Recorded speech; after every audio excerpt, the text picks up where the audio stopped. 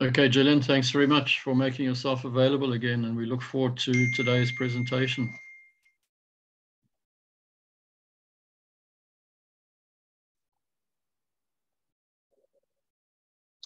Can you hear me? Can hear you, just can't see your presentation yet. Wonderful. Thank you very much, John. And I've put a relevant paper in the chat box for everybody. So my talk is an updated version of the contents of this 2013 paper. I'll now share my screen.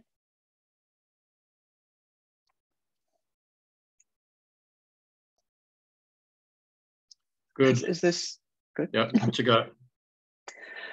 Okay, so a few years ago, I had the idea. I got a bit fed up because people were kind of picking and choosing what tomography images they showed and kind of stretching things and in order to bolster their claims that they'd seen a plume under some place or other. And I was minded to write a quick web page and post it on mantleplumes.org. So on mantleplumes.org, I get people to summarize their work often in about 1,000 words in a way which is understandable to cross-disciplinary colleagues. And I post it on the website. So if I see a paper on geochemistry or tomography or something like this, I'll often reach out to the author and say, could you write an accessible 1,000-word summary of this and post it on the website? So I'm using the website to try to facilitate people looking at things in a more cross-disciplinary way. But anyway, I was rapidly kind of surrounded and attacked by a large group of people who said, this is such an important subject, you can't just write a web page on it, this has got to be a full paper.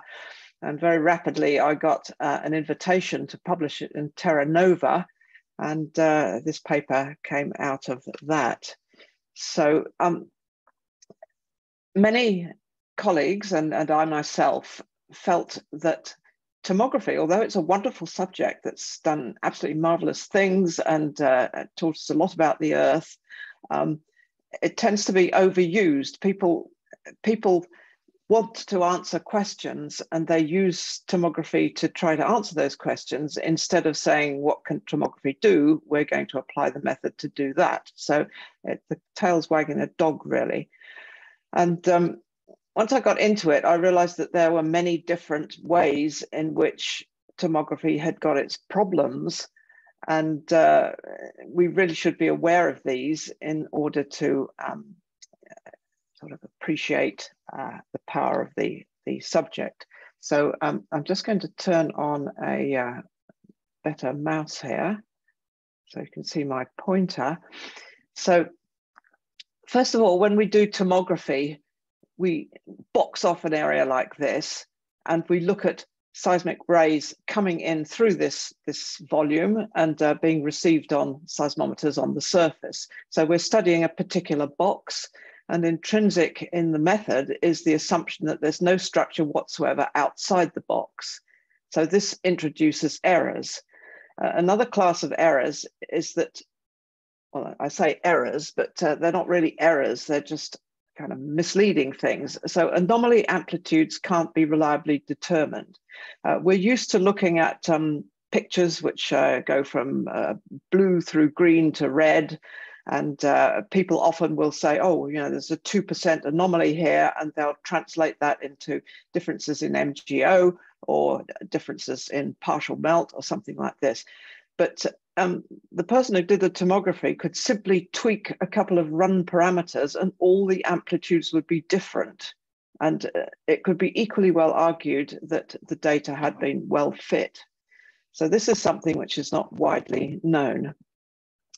There's very inhomogeneous ray coverage. And when you look at any particular tomography image like this, there may be regions here which don't have any crossing rays. So in this particular one, there are no crossing rays here, and yet this region here is still shown in green. So people who are not tomography specialists may look at this and say, oh, there's no structure there. Repeatability is a problem. If you study an area, the Azores, Iceland, Southern Africa, or whatever you're interested in, and you draw together all of the tomography studies of a particular area, you'll find that they're all different. Reference models are another kind of sneaky thing in the background where people show an anomaly map like this one top right, and what they've done is to do a tomography inversion assuming a certain background reference model, and then they get their result out. But if you assume a different reference model, which might equally be within the realms of what the data agree with, you would get a different picture. This picture here could be completely changed just by changing the reference model in a way which nobody could really argue against. Displaying the results is, I'm sure every geologist knows how important that is, and there are many different ways of displaying the results. If this is a cross-section through North America, so the coastline is here, California is here, Nevada is here, Idaho here, Wyoming, Montana, and North Dakota, Minnesota. So this is like a sort of roughly west-east cross-section across the Western United States. If you change the orientation of this cross-section by, say, 5 degrees, you would see a very different picture here. But of course, the author of this paper has chosen that particular cross-section. Then coming down to the last one, combining tomography and geochemistry and geodynamic models of the mantle. This is kind of stretching things even more. Experts in the audience who are specialists in geochemistry will know that geochemistry can also be used in many different ways. Some things that geochemistry can tell us are pretty certain, but when you start to speculate about the composition of the lower mantle and the composition of the core mantle boundary layer, then it becomes a lot more iffy, and you can get into arguments with colleagues about whether your signal can be produced just in the crust or the lithospheric mantle, or whether we have to go down to D double primed to explain it. So geochemistry suffers from the same problems as tomography, and combining the two, well, that can produce almost anything you want, I guess. So I'm going to go through each of these 7 categories just to give you a flavor of how suspicious we ought to be about this. So first of all, I'm going to talk about the types of tomography. There are 3 different types of tomography, really. Well, 4, more than 4 even, but there are 3 here. So one is teleseismic tomography, and this is often the method that's used to look for plumes. Surface wave tomography, whole mantle tomography are also using earthquakes. So all of these 3 methods are using large earthquakes, which send rays deep into the earth and come up to the surface. So these are all methods which are using earthquakes of large magnitude, many around the Pacific Ring of Fire, of course, which go deep into the mantle and can be observed tens of thousands of kilometers away. And I'm mostly going to focus on teleseismic tomography, but much of what I say applies to the other methods as well. So this is the experimental setup. You take a bunch of seismometers and you lay them out on the surface. So here we have an example. So this is got an aperture of 160 kilometers. So it's 160 kilometers across. And we're looking at a cross-section through the earth going down to 200 kilometers. So each of these bunches of rays, this bunch, for example, this is coming from one earthquake. These steep arrays, this is coming from a different earthquake, different earthquake, different earthquake, different earthquake. So here we're looking at something like 1, 2, 3, 4, 5, 6 or so, 7 or so earthquakes sending their ray bundles up, and each earthquake sends rays up, which are received on every one of our seismometers here. So what we want to do, we want to box off an area here like this, and we want to receive, run our seismometers for a few months, record say 50 or 100 of these large earthquakes. And we measure the arrival times at the different stations.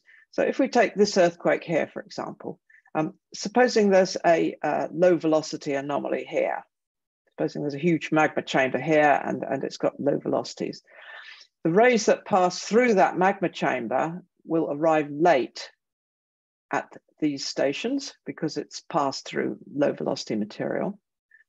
But the rays that have missed it, have gone around it and have arrived at stations here, for example, these will arrive at the expected time because they won't have passed through the low velocity body.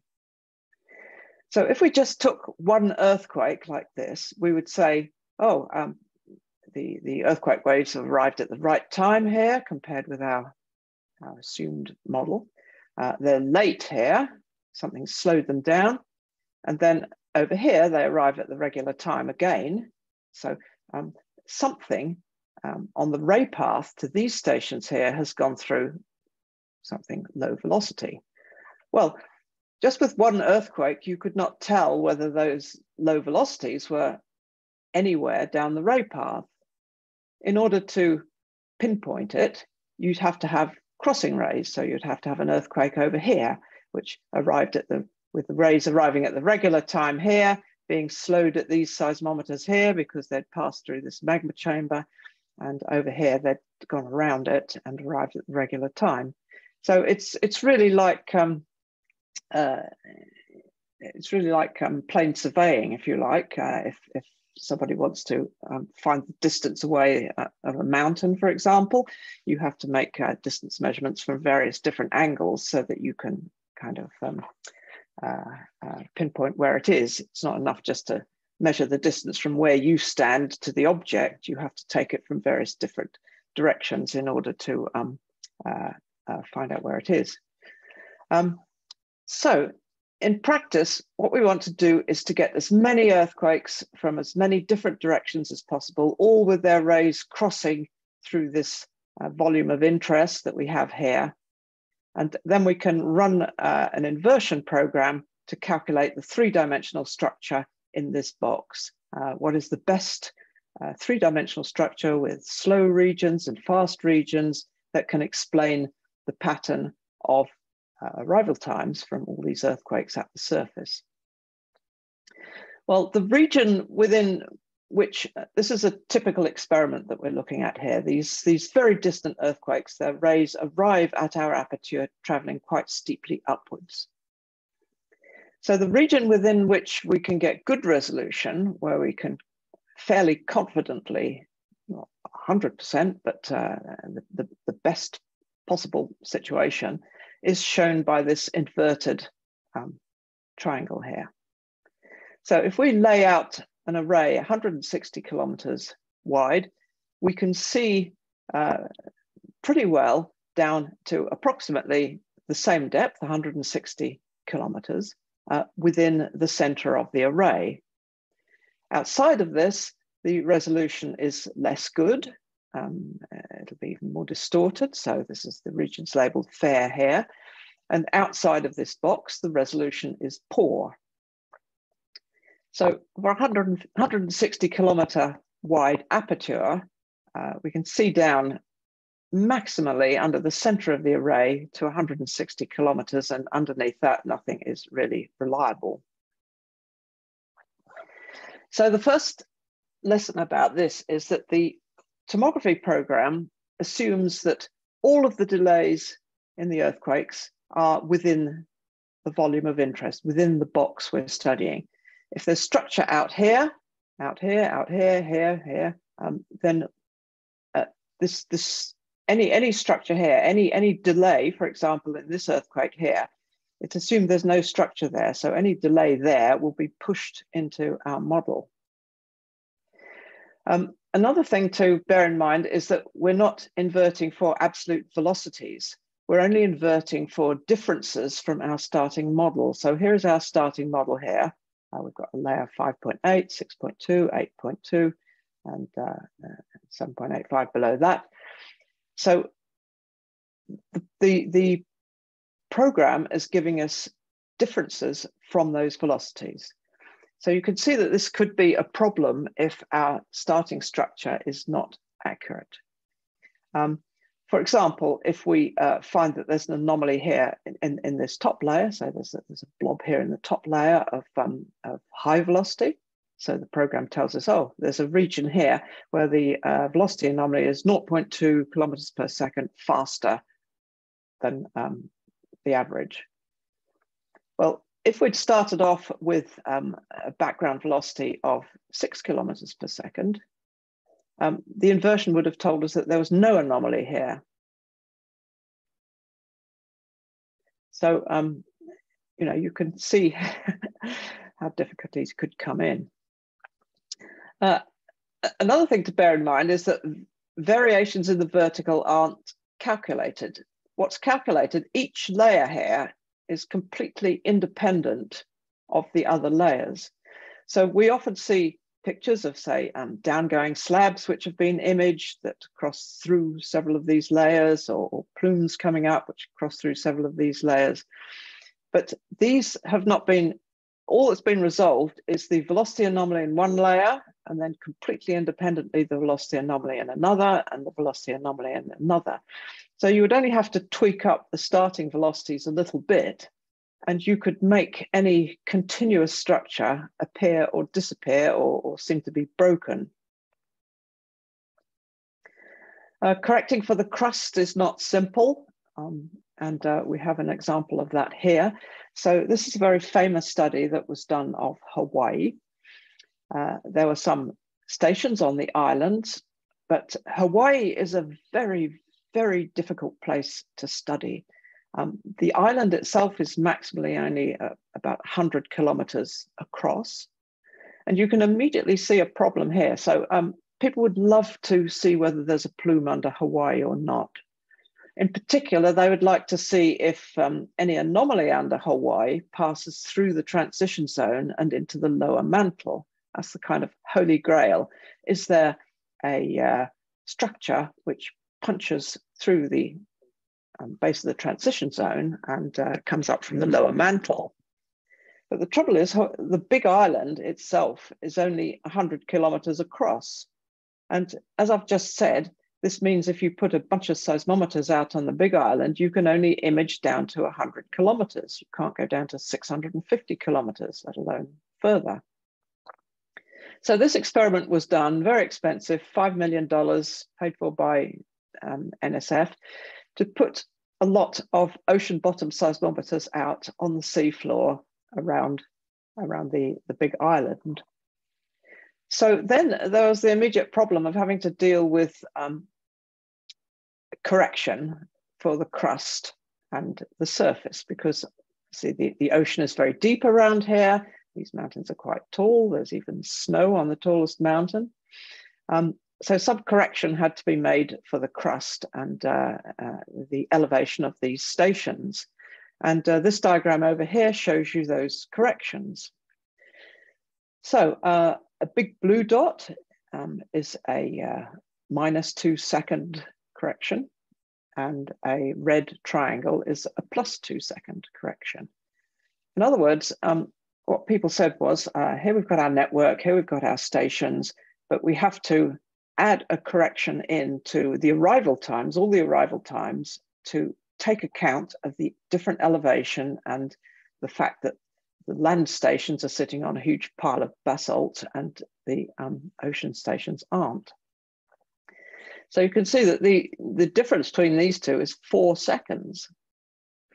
In other words, when our teleseisms arrive at these stations, and they arrive at different times, and some of them arrive earlier than expected, some arrive later than expected, we've already put in a variation of 4 seconds across the network just to correct for this, for the station elevations and the crust. So this is a cross section of the inversion result, these S waves.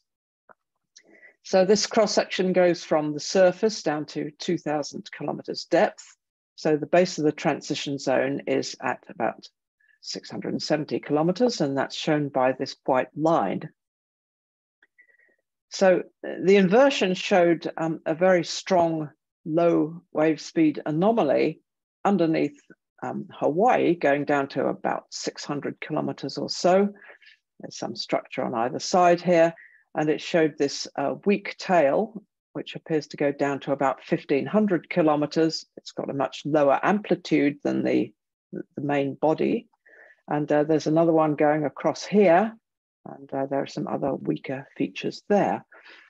And the total signal, if you take a ray which is coming up through this guy here and up through the main anomaly to the surface, the mantle signal, the arrival time signal of that is about 2 to 3 seconds. This body represents a delay, a slowing down of the wave, a late arrival of about 2 to 3 seconds. So this signal is of the order of the surface correction. So as we all know, if you're making corrections which are of the order of your signal, then you're in a weak situation, because any error in your correction could pan into a very large percentage of the signal. Moving on to anomaly amplitudes. The amplitudes that we get are very dependent on the inversion parameters, all of those sort of black box magic numbers that you tweak when you, say, run tomog. Damping factors, model smoothness, parameterization of the model, etc., etc., etc. A lot of choices have to be made before the inversion is conducted. And this little diagram here it illustrates the problem. So what these workers have done is to set up a theoretical model. So we've got a slow block here. This might be a huge magma chamber or something pretty deep, but there you are. So this is low velocity, high velocity, low velocity, high velocity, low velocity, high velocity, low velocity. And what tomographers do is to invent a structure like that. And then they say, well, supposing there was this structure under place X, and we recorded a lot of teleseisms, most of them from around the Pacific Ring of Fire. So you shoot earthquake waves, you shoot seismic rays through this whole structure here. So you generate a synthetic data set. You pretend you've got seismometers here, you pretend you've got these earthquake waves, and you pretend you've got a structure, and you calculate what the observations should be. You then take those observations and you put them into your tomography model to see how well your tomography model would give you this structure. And they illustrate this in this particular arbitrary experiment of theirs. But it does illustrate some problems which are very, very common, if not universal, in this kind of work. So first of all, the original amplitudes are not recovered. And second, the size of the bodies are smeared up and down. They're elongated up and down because of the experimental setup where we have all the seismic rays coming up at steep angles like this. So in other words, anything which these rays intersect will tend to get smeared back down along the rays. And as you can see, the amplitudes are much lower than they actually were. So here's another example of this. This is an actual real data set of Ireland. So there's a seismic network across the whole of Ireland. Ireland does extremely well regarding seismic monitoring, much better than Britain, I would say. Oops, this is going online, isn't it? Oh, well, never mind. I've said it now. So somebody inverted a bunch of teleseisms to get the structure underneath Ireland. And this shows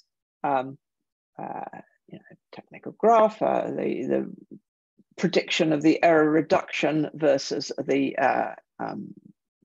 complexity of the model. And you have to set a damping parameter. So each of these shows basically how you've reduced the error according to how you've set this damping parameter. So it's been set at 0.05 here, 0.2 and 1. So depending on how you set this magic number here in your tomography inversion, you can either get an answer which is fairly gentle, it's fairly simple with fairly low variations in seismic velocity, or you can get one that's a little bit more complicated with a few things sticking out here and there and higher amplitude anomalies, or you can get a very complicated model here with very strong amplitudes. And of course, this is kind of showing extreme. Most people would say, well, this is too simple and this is too complicated. The truth lies somewhere here in between.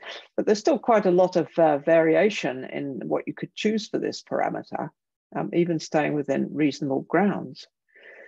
But this does illustrate how just by tweaking a parameter inside the program, which people who are specialists in other subjects, such as geology, structural geology, volcanology, geodynamics, geology, people who are specialists in other subjects and not tomography would not immediately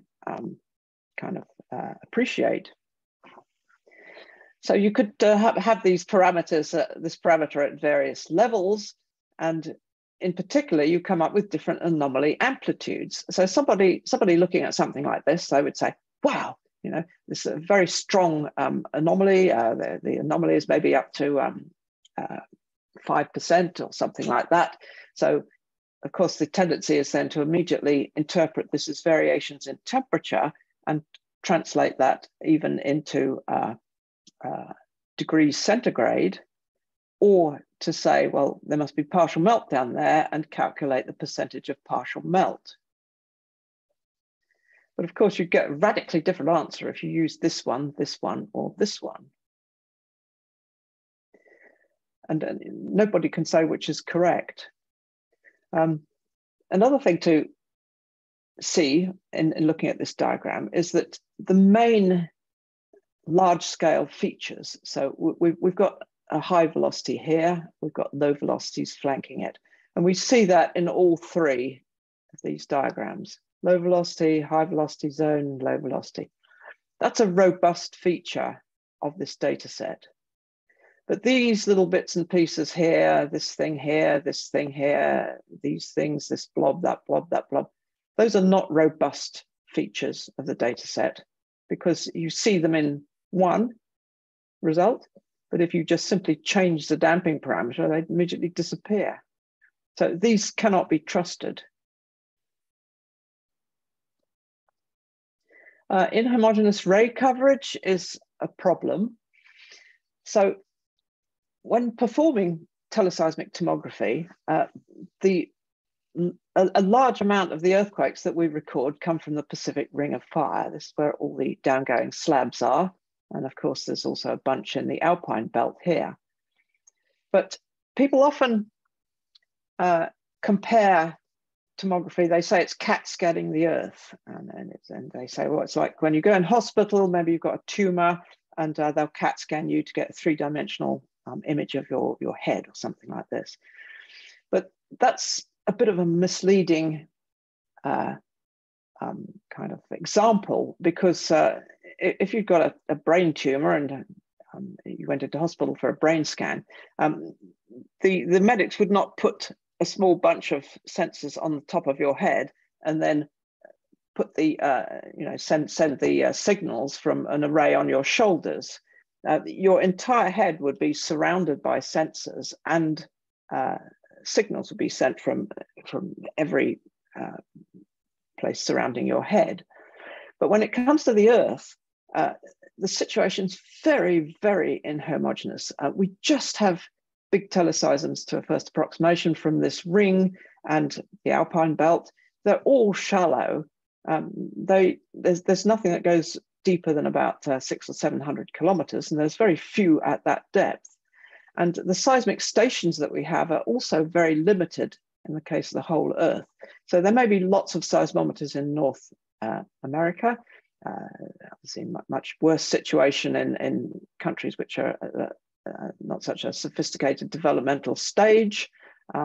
There are lots of seismometers in Europe. There are very, very few seismometers here, and extremely few seismometers in the 2/3 of the world which are covered by oceans. So as a consequence, we've got a very inhomogeneous sampling of the Earth. And this means that any diagram that you see of the whole Earth, which has not got lots of areas blacked out, is misleading in as much as it's not telling you where the image is high quality and where it isn't. So there's an example of how this kind of caused difficulties. This blockbuster paper was published in 2004 in Science, and sort of took the geological community really exciting. You know, suddenly there's a paper published in Science saying that plumes have been imaged going all the way through the mantle. And what these workers had done was to develop an improved method, and they'd then thrown global data into it, and they had imaged lots of low velocity regions like this, and they published this paper showing that they had imaged low velocity regions that went from the surface, so this is under Ascension Island, all the way down to the core mantle boundary, and they claimed that these were plumes that passed through the entire mantle. Many, you know, of course, everyone thought this was very exciting, but seismologists in the know were shocked that this had been published because A, it had not gone to any seismologist for review before being published, and B, everybody had known about these features forever, and they knew that these features were there because of inhomogeneous ray and station coverage. Simply put, these workers discovered a plume underneath every seismometer on every island in the ocean. So there was a one-to-one correlation between seismic stations and plumes. And what was really being imaged here, this wasn't the difference between a tall column of low wave speed material and embedded in normal material. What they were seeing was a tall column of rays embedded in a region where there was no data. So if you just change the background model, for example, you could have immediately made these go away. And one can only guess that if you put you know, an OBS out in the ocean over here, you would immediately have found another plume. There's also the problem of inhomogeneous earthquake coverage. So I've shown you this diagram here, and this shows where the earthquakes are. Okay, so many of them are in the Pacific Ring of Fire. The blue and the green and peacock blue ones, these are the deep ones, and all the orange and red ones are shallow. So, you know, if you kind of consider that we're sitting on a globe, this is very restricted places for these earthquakes. And so we'd like to study Hawaii in the middle here. And, you know, Hawaii is very strange in that it's in the most difficult place in the entire globe. I think it would be easier to study if it was at the South Pole, even the North Pole. But Hawaii is in the center of the Pacific Plate. There are virtually no earthquakes in the mass of the interior plate, but all the earthquakes essentially are coming from this circle roundabout, which is more or less equidistant. So if Hawaii is here, just about where my nose is, the earthquakes are out here. Their rays are diving down into the earth, and they're coming up underneath Hawaii like this. And if you think in 3 dimensions, they're actually coming up in a kind of skirt around Hawaii. The very region that we want to study, the area immediately underneath where a plume would be, is not sampled. So this makes it extremely difficult.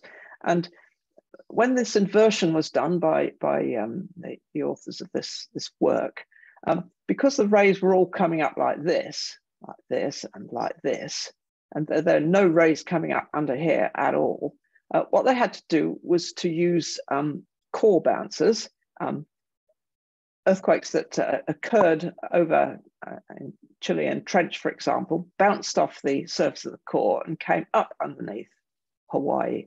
So they used these additional phases. And this feature here is essentially a bundle of rays reflected up from the core with virtually no crossing rays. And this is essentially the same. So I discussed this with person Adam Zwonski. This happened just before a San Francisco AGU, and he's arguably the most senior earthquake tomography expert in the world, sadly deceased now. And I said to him, Adam, you know that this isn't right. What are you going to do about this? And he said, who can criticize a $5 million NSF project? In other words, yes, he knew this wasn't correct, but who's going to make themselves unpopular by standing up and saying this? It's sort of embarrassing, I suppose. But anyway, so it took, let me see, when was that study? That was 2009. It took 9 years before somebody sort of had the guts to do something about this, if you like. And they published this piece of work here, where they did this thing that I described before. They took a theoretical plume. Okay, suppose there's just an upper mantle plume.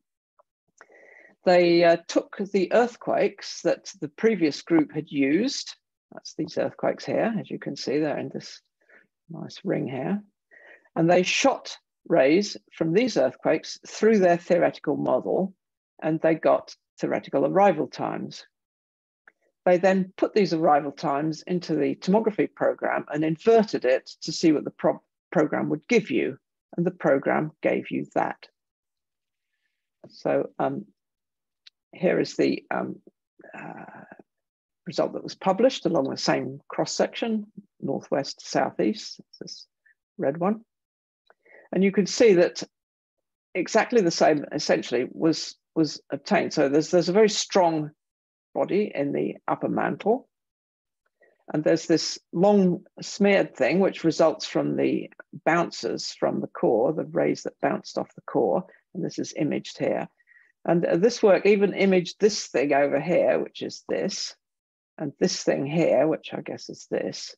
And it even imaged this strong high wave speed anomaly on that side and this thing over here. So obviously it's not 100% exactly the same, but this just really blew it out of the water. But of course, there are still many, many, many references to this paper, and nobody ever references this paper. Moving on to repeatability. So this is the S-wave tomography image from Hawaii, and this is the P-wave tomography image from Hawaii. So even in the same experiment, S does not agree with P. And if there's anybody here in the audience who thinks that this here looks like a reasonable geological structure, then please put your hand up now. I'll move along quickly here, hoping there'll be some time for discussion. So this compares that 2009 result with something published in 2008, whereas this one shows a supposed plume tail going off to the southeast. This one shows a purported plume tail going off to the northwest. So I think Lee was a graduate student, something like this. The second author was a senior scientist. So I collared him at an AGU meeting too, and I showed him this picture and said, what have you got to say about this? These cannot both be right. You've got your name on this paper saying that this is a Hawaiian plume. And he said, neither of these models are resolved. In other words, neither of them are reliable. So I'll be very interested to hear from the audience advice how to deal with a situation where people won't point out if something's wrong because the experiment cost a lot of money, or they're quite happy to have any old stuff published with their name on it when they know perfectly well it's not correct. Yellowstone, it's the same story. One study shows a fairly shallow anomaly under Yellowstone going down about 100 kilometers. Another one shows this anomaly going down 200 kilometers with a bit of a tail here. And again, it's the same story in these cross sections here, that you see an elongation of these features in the direction of rays. So here we can see anomaly here, anomaly here, anomaly here, anomaly here. You know, this is smearing along the direction of the ray. Yellowstone is tremendously studied because, of course, it's smack in the middle of a continent and a very economically prosperous country. So there have been gazillion experiments done there. And in recent years, so the experiment called US Array swept across America, where the whole of the United States was covered with seismometers over a period of a number of years, where some 400 stations were put out in a swathe in the West, and they were sort of progressively moved across the entire country. So there's a tremendous lot of data for Yellowstone. And a group led by Gary Pavlis did a huge piece of work where they took the results from several different groups. So, you know, all these data were in the public array. Lots of different groups could take them, they could test their tomography, they could run inversions, and they published papers showing the structure of the United States, and, you know, the upper mantle under the United States. So what these workers did was to get the results from all these different groups and render them to the same parameterization and the same color scheme and draw the same cross-section through all of them. And because everybody's got a different format, everyone's got a different color scheme, everybody's got different software, everybody's got different block size or different way of parameterizing their structure, it took a year of work to take these 6 models and draw a cross-section through all of them that was comparable. And you can see that all of these are different. They all feature a strong, there's a big red, yellow arrow where Yellowstone is, by the way. There's a strong slow anomaly to the west of Yellowstone, and we're in the North American Craton to the east of Yellowstone. So that's visible here. And this tremendous change in structure is visible here. The same here, slow, fast, fast, slow, fast, slow, fast, slow. So all of them see that. That's the big scale thing. But if you look at the smaller scale things, they're all different. Okay, this is the most plume-like one here. This just got a few blobs here. This has got one big blob and more or less nothing out here. This has got a fast blob here. This has got a couple of little blobs here and a fast body here. So even when different groups are using the same data set and basically fundamentally, you know, in principle, similar methods, once you get down to small scale details and larger depths, there's no repeatability between the results. So this can only mean that essentially all of this is noise, because it's different in every result. And this is the situation under my favorite place, Iceland, where we have a study here from 1999, where one group said that they could see an anomaly going all the way down to the core mantle boundary under Iceland. This inversion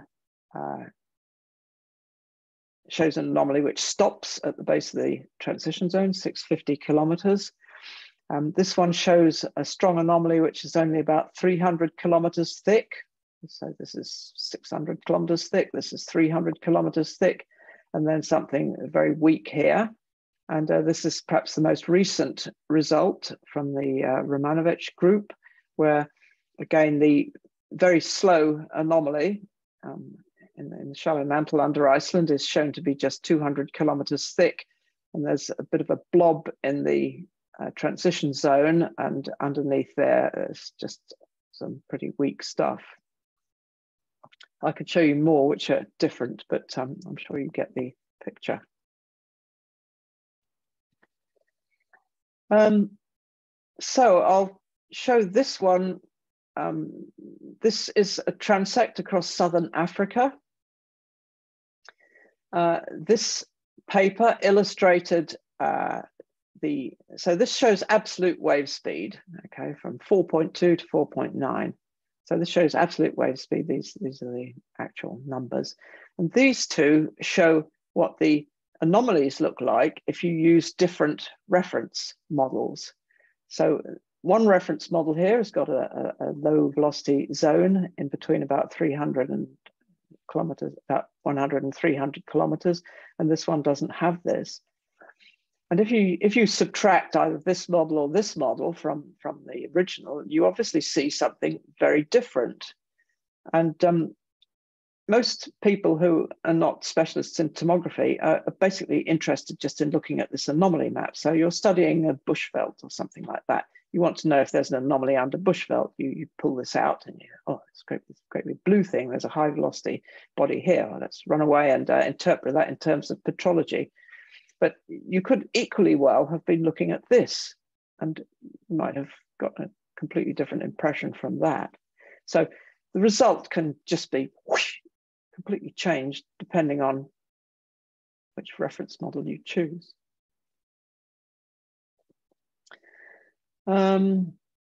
Okay, I want to allow time for discussion, so I'll skip over some of this. Unfortunately, it's all just I feel like the prosecutor for the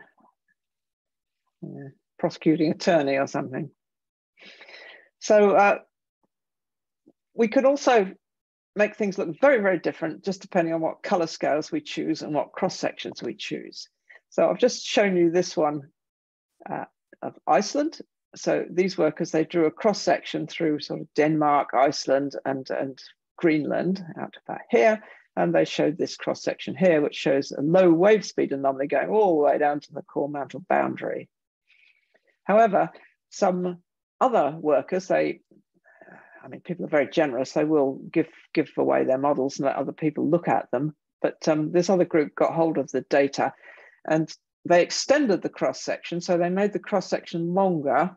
So let me see, the cross section on the left is from about here to here. And these workers extended it down to the Middle East and extended it over to Canada, and they drew it up like this. So here, and this is exactly the same model, just drawn in a different way. So here you can see a low wave speed anomaly here in the upper mantle. There's just a very weak tail down here. And this weak tail is no different from something over here, which is kind of about under Turkey, and something here which is under Hudson Bay. And it could be argued that this feature under Hudson Bay looks exactly like a plume, a mushroom plume, much more so than this anomaly over here. The difference between these two images is that this cross-section is extended. So these people, they probably saw this and they chopped it off. Okay. And furthermore, this picture here has been, the color scale is saturated at plus or minus 0.5% of anomaly. This cross-section is saturated at plus or minus 3%. So what's going on over here is that the strength of the anomaly up here is up to 5 or even, I believe, 10% in places. But in order to make this look continuous, they've saturated it at bright red, anything that is over 0.5% of anomaly. Whereas here, they've saturated it at 3%, so you can easily see that this is 3% or greater, and this is much weaker. So this has not only hidden similar features where you wouldn't expect a plume to be, but it's made it look as though there's a continuous structure when in fact that this is tremendously weak and this is tremendously strong. And if anybody's feeling lost, here is something that is very, very simple, and my 5-year-old granddaughter would be able to understand that, and that is the issue of vertical exaggeration.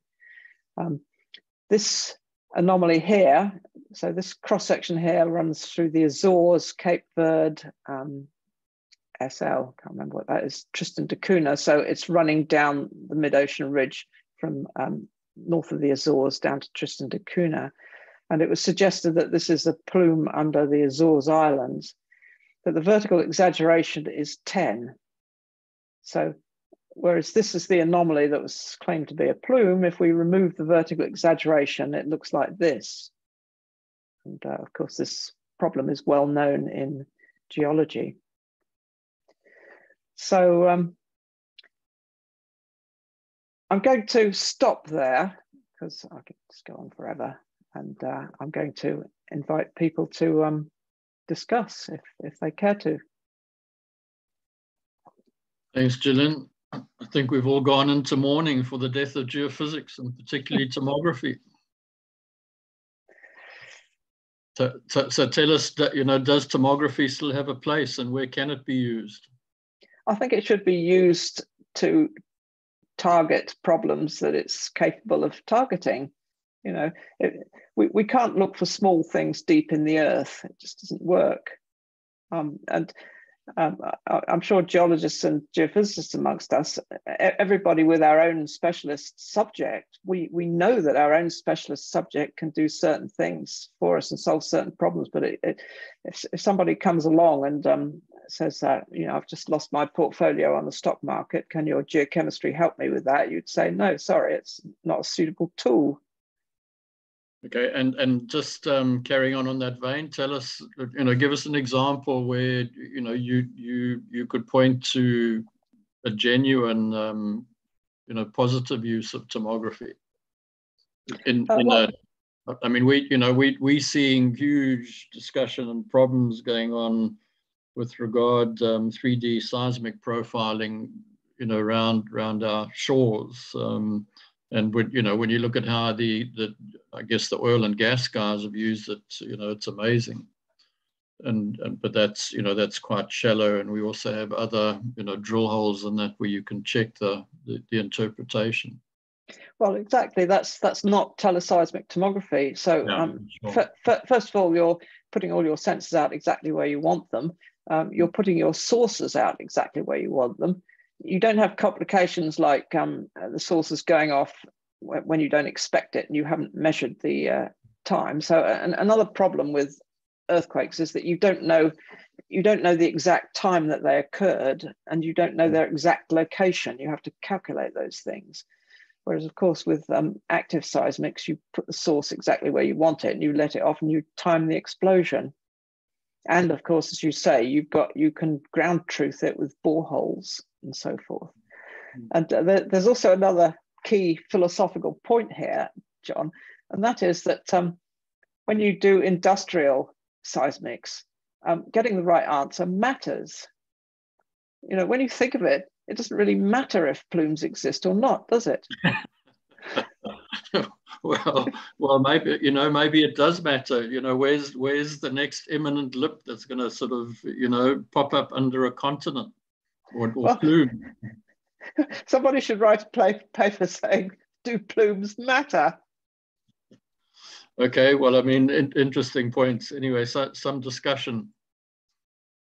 So the industrial people, they're expected to get the right answer. They make sure that they're on firm ground when they interpret their results and say what they've got, and they're expected to, if somebody says, "Oh, there's a reservoir here, let's go ahead and exploit that," then they expect there to be a reservoir there. Everybody's fired if there isn't. Well, that's not the case with plumes. And we'll get back to Lou. It does also sound that you're saying we shouldn't trust any geophysics, anyone who's done geophysics. Lou Ashwell.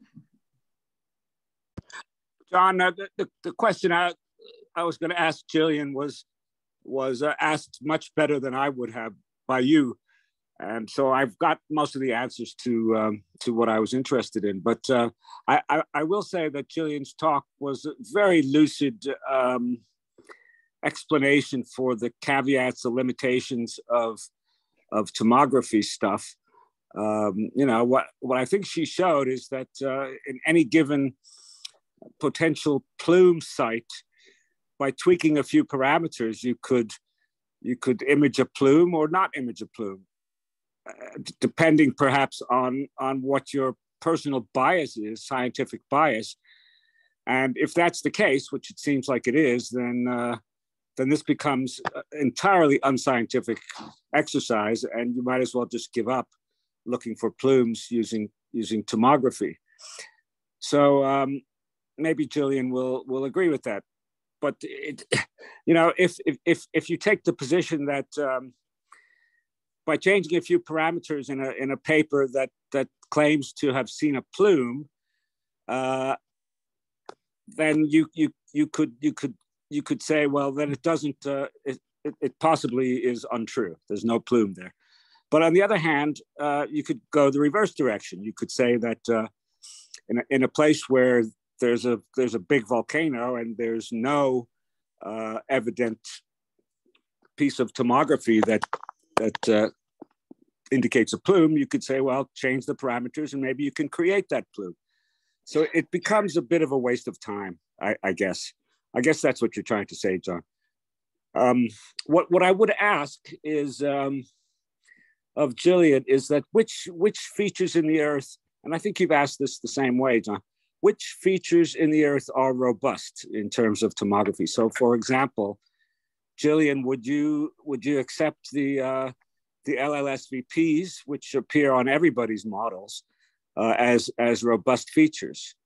And another question would be, what about the nature and extent of subcontinental keels? The craton boundaries at depths are much shallower, a few hundred kilometers maybe. Are those robust? So maybe you can make some comments about that, Gillian. Yes, I think those observations are robust, Lou. The LLSVPs do exist. They appear in every inversion that everybody's done.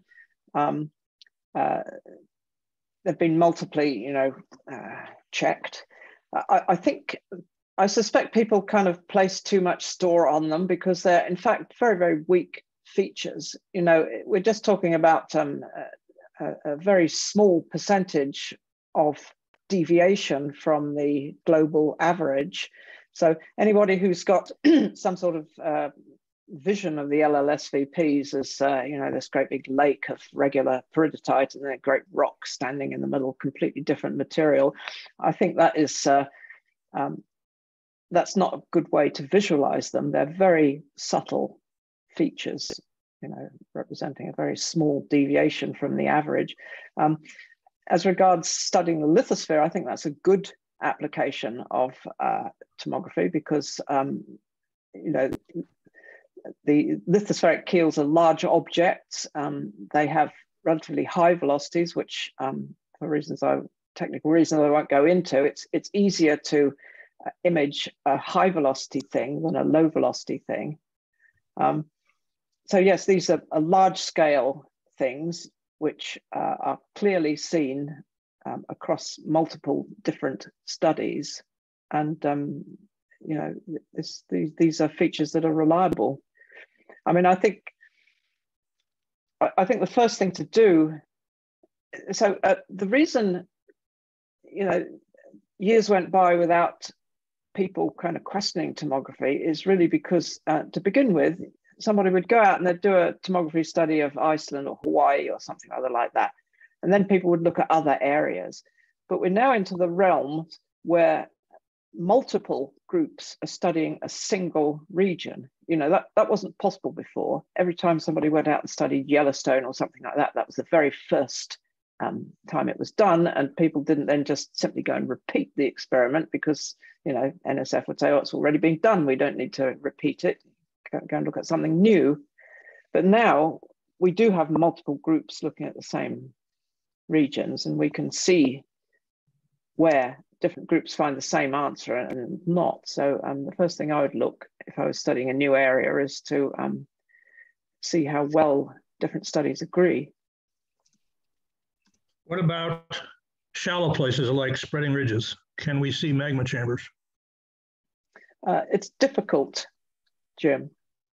The reason it's difficult is because we're often, you put out your array, you record a bunch of earthquakes, and you measure the arrival times of the waves, okay?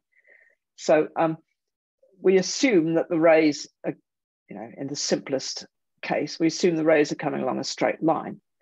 But if there's a slow body under there, okay, so some ray coming through it is going to arrive later than it should, what happens is it's overtaken by a ray that goes around it. So this means that you could have a low velocity body and you wouldn't see it because the arrival times you're measuring have all gone around it through fast stuff and arrived before the direct ray. So it's difficult, but anything that's shallower and smaller structure is anything that's shallower and smaller is easier to image than something that's very deep. Most of my talk is aimed at teleseismic tomography, which is trying to image hundreds of kilometers down. So you'd say that if you do an experiment where you're shooting and designing an experiment where you're making artificial earthquakes by shooting off explosives somewhere, and you have multi-channel seismics and all of that stuff, you can, and presumably geometrically, take into account these kinds of variability, this kind of variability, and maybe image something that is actually real. Yes, you're in a much stronger situation there, because you know the exact instant the shots are fired because you've timed them, and you've put shots exactly where you want shots to be, and you've usually blanketed the area with hundreds, if not thousands, of seismic stations. So you're in that's a much stronger experiment than the tomography, which is used to look for plumes. Right. Yeah. Mark, I mean, you've got a good comment to make. Do you want to elaborate or show yourself? Are you there? Were you saying me? Oh, no, sorry. Yes, hello. Mark, got it. Mark Goodhart. Hello, John, can you hear me? Yeah, go for it. Firstly, Gillian, thanks very much. I'm a geologist. I know zip about tomography. I just read the papers now and again. So I really did find your talk enlightening because I've attended quite a few seminars where people present this and it looks like an answer. And you've indicated to me how uncertain the answer can be. So I would like to say thank you. Okay, good. Stephen Haggerty, from a kimberlite point of view, good to see you this morning again. And I guess those of us who sort of have studied kimberlites and the lithosphere, we also have a great advantage here in Southern Africa or in many parts of the world where we have all these wonderful mantle nodules, you know, which you can also use almost as a draw core sample. Anyway, your comment, Steve. Well, good morning, everyone. Thank you. Well, I thought Jill was convincingly skeptical and educational, so thank you, Gillian.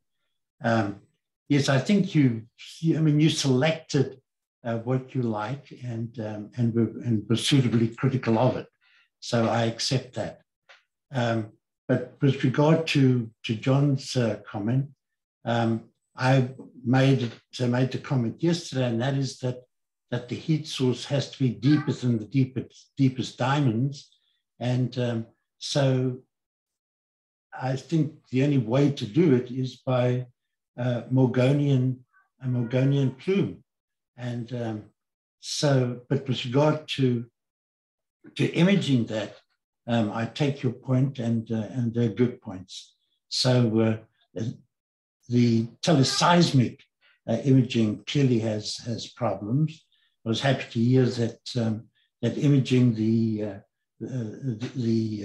keels under cratons is robust and convincing. So I think we have to deal with accepting that that there are perhaps shallow plumes, maybe, and certainly more convincing, but the deeper ones are clearly a problem. But with regard to kimberlites, I don't see how there's any other way of producing them apart from plumes. So that's my comment. You're being very polite this morning, Steve. I guess it's Thursday again. No, thank you. Polite and fair. Thanks, John. Okay. Anyone else? Andy Moore? He's still there. Yeah, Andy. Oh, sorry, I was trying to unmute myself. Just looking at the tomography images that you get from the Karp-Vaal experiment, or going back one stage, if you look at the nodule data, it says that there should be a major break at around about 150 kilometers. That's where you got the old kink geotherm. But anyway, wherever the sheared peridotites come from, but that certainly is not shown in the tomography images across the Karp-Vaal. So that seems to be an example where, you know, the ground truthing just doesn't work, or am I missing something? One slide that I skipped over was the slide where I stated that there are three things which can affect seismic wave speeds. One is phase, either mineral phase or, you know, solid or melt. The second one is composition, often, you know, with Mg or something like that. And the weakest of all is temperature.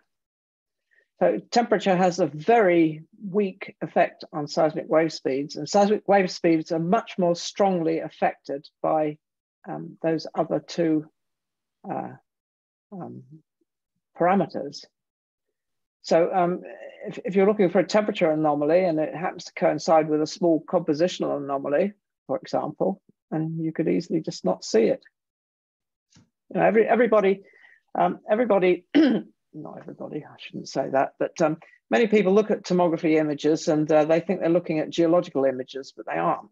We're looking at, you know, variations in seismic wave speed, and these variations can be brought about by three different effects.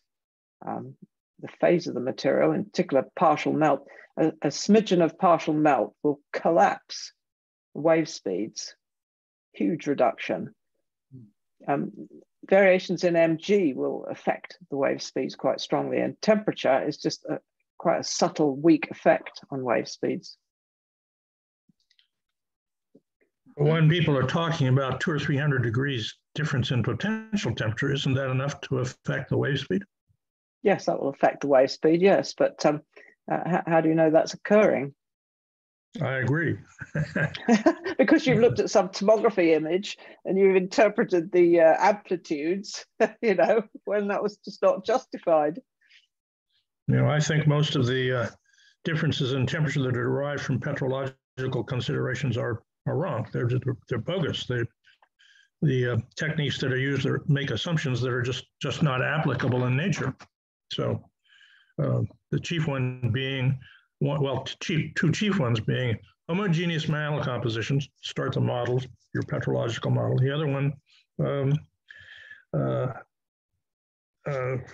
well, that's one to start with. The mantle is quite variable in composition, and there are lots of different factors that go into making it variable. And to assume one, homogeneous composition, and two, equilibrium conditions of partial melting and subsequent fractional crystallization, when so much else is going on, like assimilation and mixing, are not right. They don't work. I think most of us would agree with that. Lou? Yeah, taking this stuff back to some of our discussion yesterday, Gillian, if partial melt is pretty much easy to see using tomography, then surely we would have already seen a layer of partial melt, extensive one below the lithosphere that you are using to explain some of the volcanism or all of the volcanism in plumy things. Can you comment on that, please? I think people haven't specifically looked. It may be that these things are ephemeral, that they're not there all the time, because we know that lip volcanism has not been regular throughout geological time. So it may be that this is not something that's there perpetually, but I don't think people have looked for it. And I think that's one thing that should be done. It reminds me of when downgoing slabs were first suggested. Somebody said, oh, you know, this simply can't be right. There can't be a downgoing slab of oceanic material, because earthquake waves would travel very fast down them, and then we would see early arrivals at X, Y, and Z seismic stations, and we don't see those. So some kind of ignorant grad student wandered off to check up on this and found that we did see them. It's just that nobody had kind of taken any notice. People would, you know, because they weren't looking, they didn't see. Okay, so lots of future work for young students on all of these topics that we've been discussing. So be good to see, you know, what happens in 20 and 30 and 50 years time. Not that too many of us will be around at that point. Anyway, any last questions, discussions? Yeah, just one point, John, is that people looking at nodules always interpret the sheared nodules to reflect a horizontal change. You know, it extends horizontally. You know, that's going back to the old Boyd interpretation.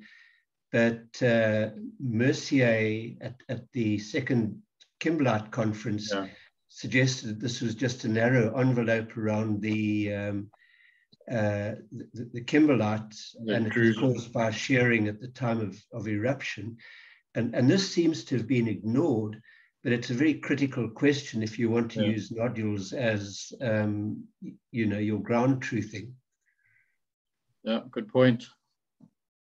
When you see xenoliths that have textures ranging from protogranular, which is to say little deformed, to strong porphyroclastic, even cataclastic or gneissic kind of fabric, they all come up in the same swath. They come up in the same eruptions. What does that mean? I don't think it means the lava coming up did that. I think that means it was there before.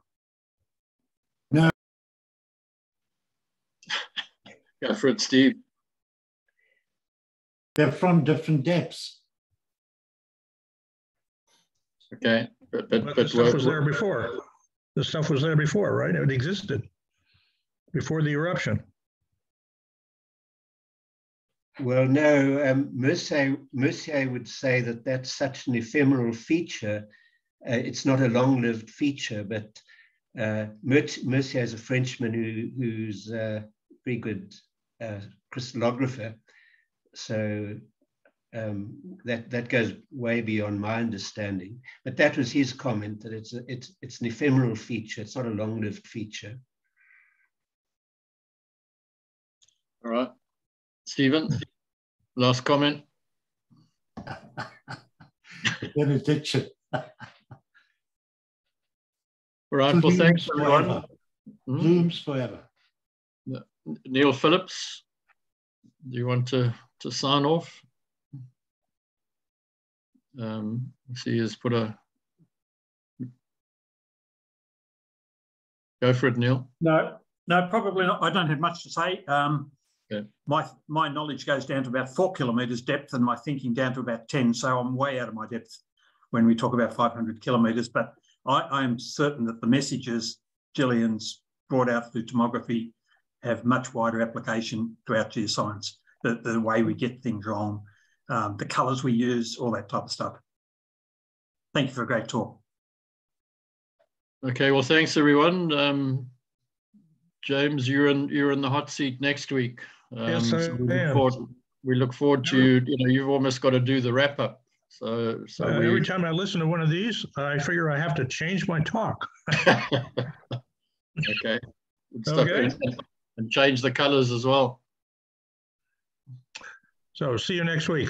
Yeah, thanks, Gillian. Thanks for another stimulating talk. Thanks, Stephen, and thanks for everyone for the comments. Yeah, so don't forget next week again at 11. And again, don't forget to please pass on information about the Geo Congress that we talked about earlier in January in Stellenbosch. Is that the International Geological Congress? Yeah, that's our sort of, I think normally it happens every 4 years, and then COVID got in the way, but it's been resurrected for... It's the IGC, right? No, this is the Geo Congress of South Africa. Okay. I just need to know what to look up on the web. Yeah, if you just go to the GSSA, Geological Society of South Africa website, Jim. Okay. You'll find, and you've got to look down. If you'll see forthcoming events is what you look at. Thank you. Great. Okay.